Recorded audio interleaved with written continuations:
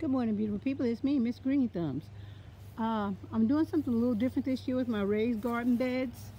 I decided to put up a little cage around them because the rabbits kept getting into them and eating up my stuff. I don't mind sharing, but no. Anyway, so what I did was I made three of these right here. Three of those. It's a little three-sided box instead of the four-sided. I just did three, and then I screwed it. I screwed the box to the inside of the garden bed, and it's pretty sturdy. It just hangs on there. And then I attached a long. These are 2x2s. Then I attached one very long, 8-foot long 2x2 to the outside of each frame, and I attached the chicken wire, and I put screws in here.